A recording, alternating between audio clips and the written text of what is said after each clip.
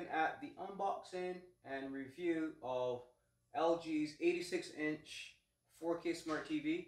Now this is the 86UP87 model. It is the year 2021 model, so it came out in 2021. So it's, you know, one of the latest TVs in this class from LG in the affordable category. If you want to get more information on what this costs and where you can get it, I do have links below this video. So enough chit chat. I'm actually going to set this up in my living room here and give you my my honest opinion on the video quality, gameplay, because I really have this. Can't wait to play games on this bad boy, and yeah, general overview. So with that said, let's get to work.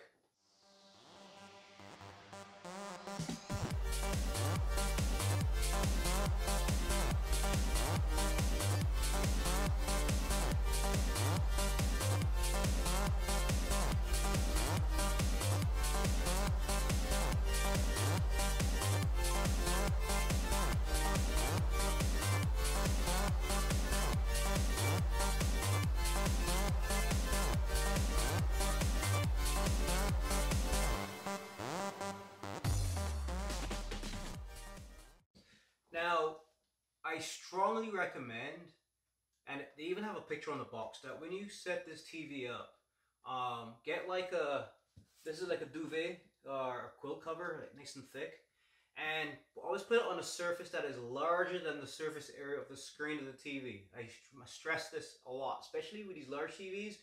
If you put this on a smaller surface than the TV, you can end up damaging the TV. And what's the best surface than the box itself, right? The box is actually bigger than the screen, so put the box on its side.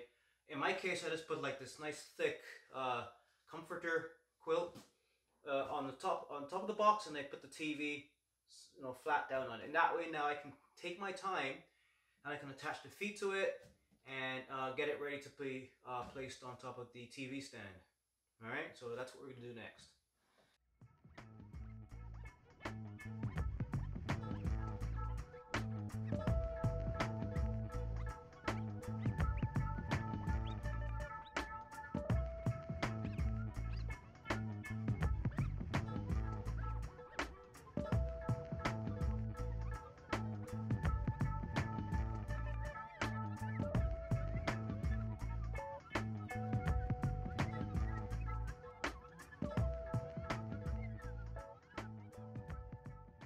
So along the bottom of the TV looks pretty much the same with most of their 4K TVs, no matter the size.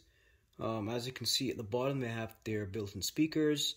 Right in the middle there, there's a switch assembly, the manual switch, just in case you don't have your remote. And right here along the edges, here's the one on the side closest to me, is the location to install one of the feet, right? And one of the things I noticed about this as well is that because of the size of the TV, I'm guessing, the back actually has a, hear that? A metallic feel to it. So it's like a metal back, which I would understand because you want this thing to be as rigid as possible, especially for a TV of this size, right? I don't think plastic would be an adequate back panel for something like this, of this size. And of course you have a power cable, and up there in the background there we have our ports, which we're going to look at in a second. And right here, just to show you, here's the switch assembly, the manual switch assembly at the bottom of the TV in the center. So this switch is what you would use to turn on and off the TV if for some reason you did not have your remote, which I'm sure in most cases is very rare, but at least you know where it is. Now for a TV of this size, surprisingly, the thickest part of the TV is just under 2.5 inches, which is pretty impressive, again, for an 86-inch TV. For a TV of this size, it's surprisingly slim. So at the thickest part, it's just under 2.5 inches thick, which is pretty impressive for an 86-inch TV. Let's take a look at the ports. So on this side of the TV, you can see we have 4 HDMI ports and 1 USB port. So starting from the top, 1 USB, we have HDMI 1, HDMI 2, and then here, these ports are a little more special. So this port 3 also doubles as an EARC/ARC port, and this is port 4. And in addition to, the fact that, this is an EARC/ARC port, these two ports also operate 4K mode at a refresh rate of 120 hertz, right? So you get 120 hertz at 4K on these two ports. So these would be ideal for if you're playing, high-end video games like PlayStation 4s, PlayStation 5s, whatever. Anything with that type of level of performance, you need that type of high refresh rate for that type of resolution. These two ports of that give you that. But in all, you get 4 HDMI ports on this side and a USB.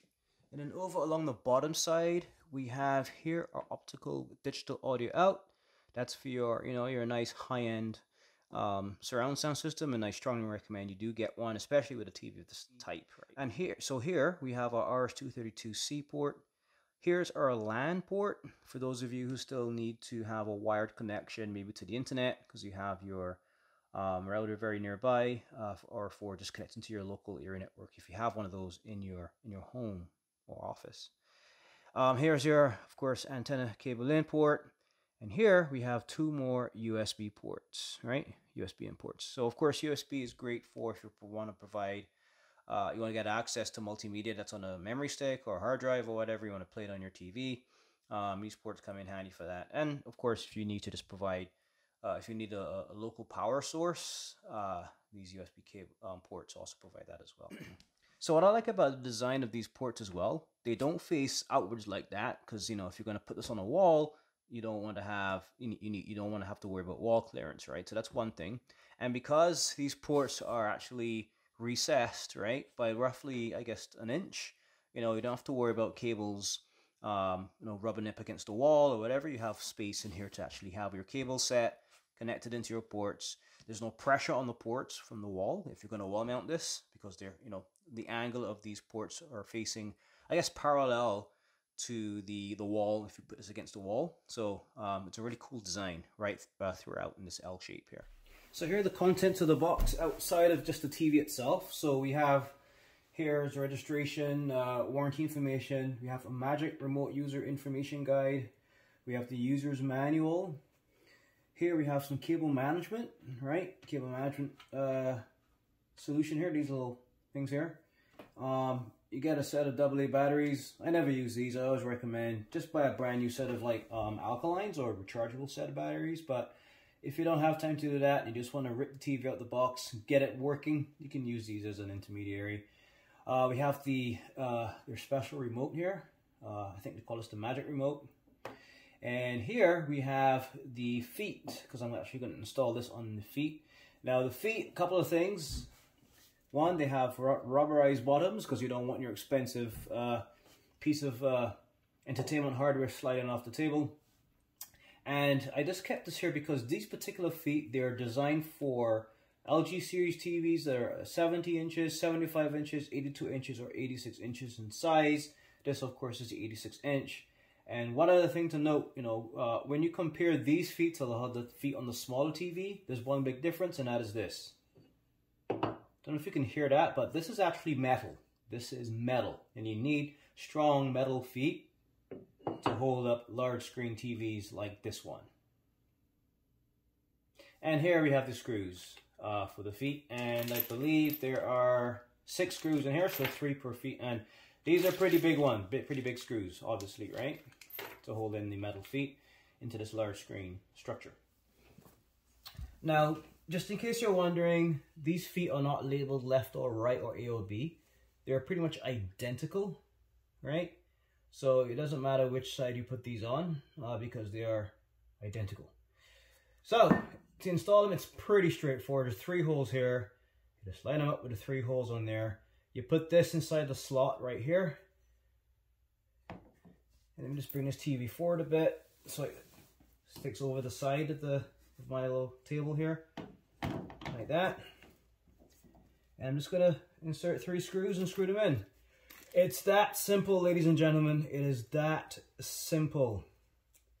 So let me just get these screws out of this little bag here, if I can get it open. And 3 screws Now, with a lot of these things, don't over tighten. Ideally, you should use just a regular screwdriver. I'm going to use a powered one because I'm lazy. But just screw them in until it stops moving, and then you just stop screwing them in.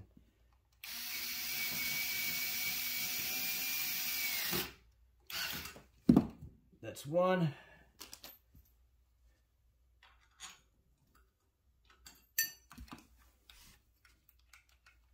Keep this one in here. Da, da, da, da, da.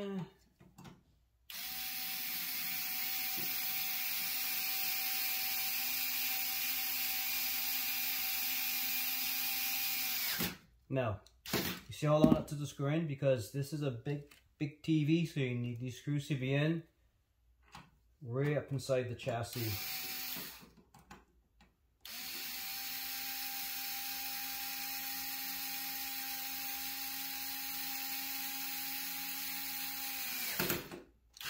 Just that. Make sure it's tight. Okay. So that's it. So I'm just going to do this on the other side, and we're good to mount the TV. The other angle, like right inside, so you can see how all three screws are in place. And that's that simple. Now, just in case, if you didn't believe when I said that these are metallic feet. So you hear that? Metal on metal, baby.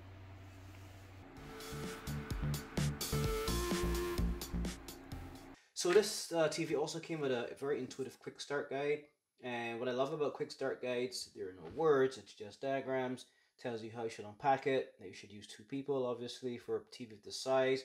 And it even shows you how to install those cable managers I talked about. And I'm going to show you how to do them. They're pretty straightforward.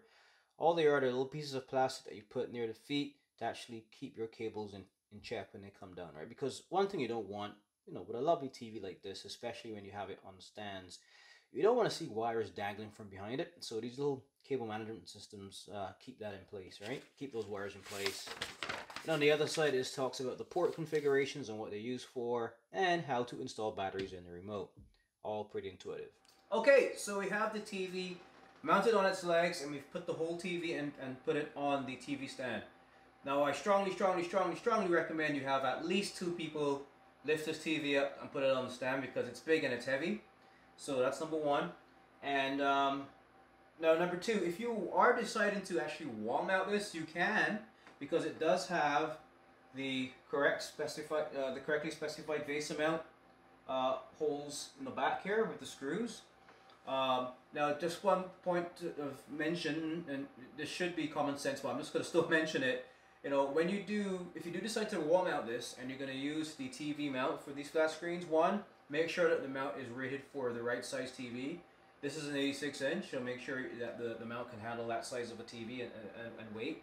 And 2, when you do mount your TV mount for your flat screen, please ensure that you mount it on the studs behind your drywall. And you can get a stud finder from any hardware store like Home Depot or whatever. They're very cheap, and it's ideal. You definitely need the stud to install the wall mount on those studs, right? Those 2x6 studs behind the drywall. Because these bad boys are big and heavy, and you don't want this thing falling off the wall, right? It's a big investment, and it could be very a traumatic experience if the TV falls while you're watching Iron Man, for example. Anyway, so that's what I mentioned now. So what we're going to do next, I did come with these, as I said, little pieces of plastic. These are actually it's a cable management solution. I'm going to show you how to use those. This little piece as well is also a little cable manager for your power cable. So I'll show you how that works. And one other thing is you have a little wire tie, and of course if you have multiple cables, the wire tie is good to keep them all together, right? And these pieces of plastic help ensure that right now, as you can see, this power cable's hanging down here, right? I can plug this into the wall, but when you look at your TV, you're going to see this wire from the front, and it's going to look unsightly, right? So that's where these little pieces of plastic, complements of LG, come into play. So I'll show you how to set those up right now. But but by the way, before we go any further, look at me compared to the TV, right? I'm an average size guy, right? And it's a big TV. So that you don't have cables, because I have an HDMI cable from across over there. I have this power cable. You don't want to have these cables hanging down like that, because when you're watching the TV from the front, you're going to see these cables. So what's cool about this little piece of plastic here is you can simply take one of these, so there's two of them, one for over that side and one for over here. You simply, see this little hole here? There's a hole above the foot here. There's one on the other side as well. You simply plug this in, push it in, like that. And now, you can just put your cables directly behind this cable manager, right? Just like that. And actually put one on this side. How about that? So now, and then you can then have these cables go along down your foot like this. So from the front now, you don't really see cables hanging down like that, right? So it's a cleaner install. Then the cable tie comes in handy just to keep all your cables nicely bunched together like so, right? I just have two here, but if you have, of course, you know, your surround sound system and other game consoles like your Xbox, PlayStation, whatever, you're gonna have multiple cables coming out from behind here, so that cable tie keeps those cables in place. So it just shows you how those little pieces of plastic that you thought was just junk that you're about to throw away, how important they are for your cable management. Compliments of LG. So here's the remote. Pretty standard looking. What I love about it, it has a nice simple ergonomic design. There's a little curve in the back so that it feels nice when you hold it in your hand, right? Designed to, you know, for your index finger to fit inside there, and it feels nice. So you can access all your buttons and stuff. And then of course, you have that, you know, familiar piano black look, right? Now to change the batteries, I'll put them in the battery well. It's pretty straightforward. There's a little diagram that shows the orientation of the batteries. Two AA's, click right in place like that, and you're good to go. Now obviously, just from a quick overview of the button layout, we have our power button here. We have our, you know, numeric keypad. And then here we have our, you know, volume up and down buttons, all rubberized. You have your channel up and down button here. Here we have, you know, mute button. This button here is for your voice assistant. So this does come with, you can install Google Voice Assistant, Amazon Alexa, and there's a couple others as well in there as well. And we will go through those when I actually turn on the TV. This is your home button. Here is your input button for your source input button. So obviously if you want to toggle between, you know, regular TV, or you have your game consoles, you know, HDMI 1, 2, 3, 4, that's where you select the input. Here's that little hole at the top. That's the microphone that you speak into when you use your voice assistant button, right, which is that mic. Here we have a little trackpad. Well, it's a little click wheel. It actually moves up and down. You hear that? That's the click wheel, rubberized. And then you have this circular thing, but it's actually a directional controller. So click left, click right, click down, click right. Yeah, clickable. We have a back button here. We have our here you can go check out your options, your settings. You press that, and then down here you have your familiar multicolored coded keys. And then here we have our quick access buttons to popular services like Netflix, Prime Video. You have Disney Plus here and LG channels, right? And there's two other buttons down here as well for other services that you can get access to right off the bat. Now, yeah, so it's a standard remote, and you're going to see a really cool feature that I love with the LG remotes, and it has this, it's like a magic wand where you just point this at the TV, and you don't have to press any buttons. You can actually see a cursor that moves around the TV with this magic wand, I guess, kind of use case. And it makes it very, very easy and intuitive to navigate the screen. So I'll show you that once I turn the TV on. Anyway, that's the remote. That's how you put the batteries in. And of course, there's the LG logo. Good stuff. So as you can see, this 86-inch LG 4K TV, it's a lovely TV. Full-sized, and like you get a real immersive experience when you watch this thing, right? And as you can see, it's huge, right? This is regular HD content coming through here, and it's crystal clear. But you can just imagine, you know, with 4K content, you know, with the naked eye looking at this thing, it's impressive. What I like about LG is their menu. So I've shown you this, and this is a feature that is synonymous with most modern day LG devices when it comes to their remotes. they have this kind of little mouse type setup here where you can actually move the cursor, right, and easily access your content. And I find that's really cool, right? You just use the click button on here to select. So I can go down here, for example, and I can look at my app list here. I can go back here. So when I press the home button, you get this interactive menu here, which I find is really, really cool, where you can actually have, along the top, you have different widgets. So I haven't set it up yet, but I can put a weather widget here. There's a ton of other widgets you can put along the top. You can search for content here by, you know, actor or genre. And then here, you know, this is another area for a widget. And right now they're talking about you have 100+ channels now available on the LG channel streaming service. And I have those all set up, which you can get for free. Now, as far as the streaming services is concerned, you don't have to set it up. It's set up for you. All you have to do is when you set up your TV for the first time, ensure that you set up your, you know, your local Wi-Fi in the house to connect it to the internet. And then it does the rest for you.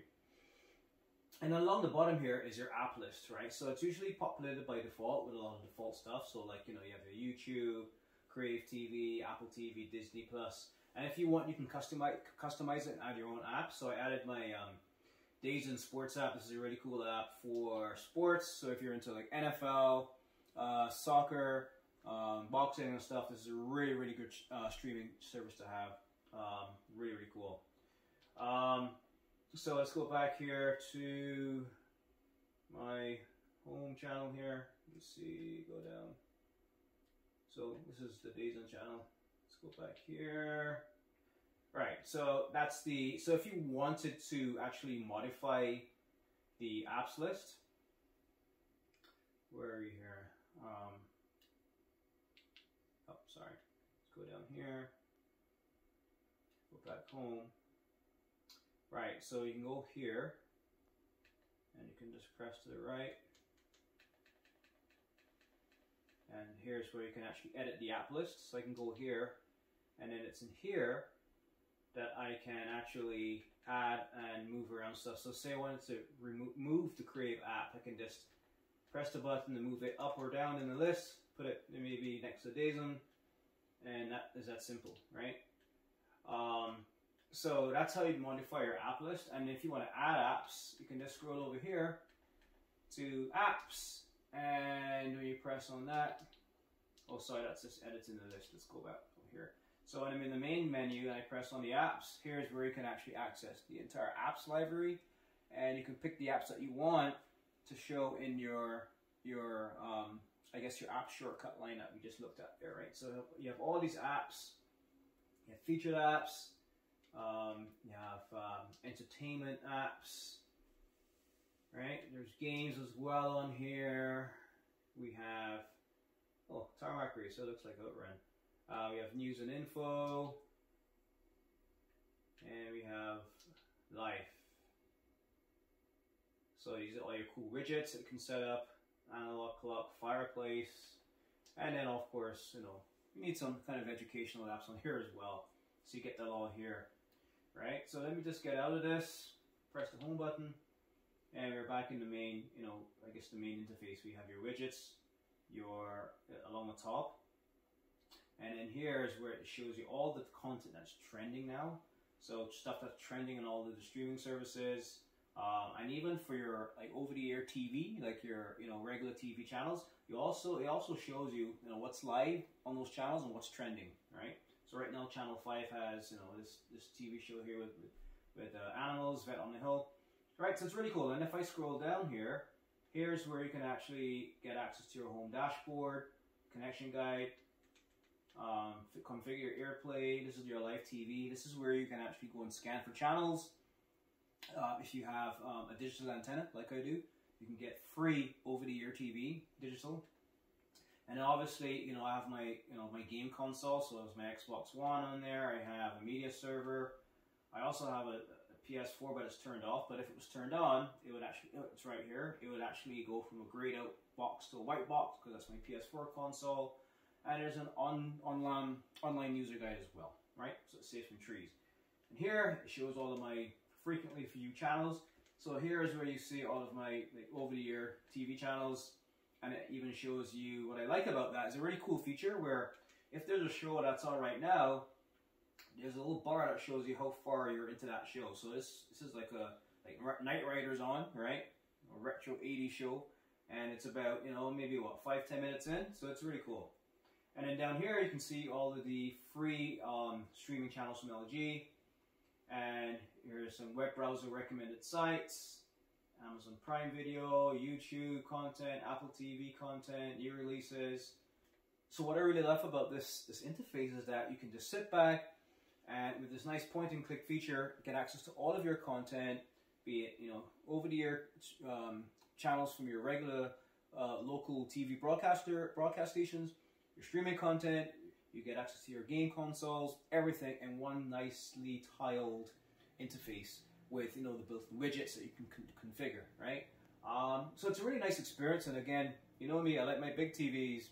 This is a really, really nice TV to have, you know, in like a living room or, you know, in a movie room, right?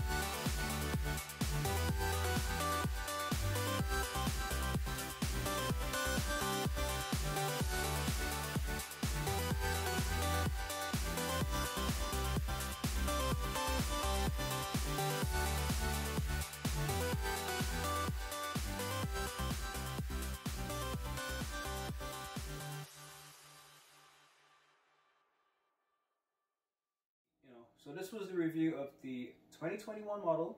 This is the LG 86-inch 4K UHD TV with this really, really cool remote that has this nice point and click feature. And as you can see, it's perfect for like a living room setup, or if you have a movie theater type room in your home. A lovely large screen TV like this that shows really, really great 4K quality. And it's ideal for gaming as well, right? 120 megahertz refresh rate for some of the HDMI ports on the back.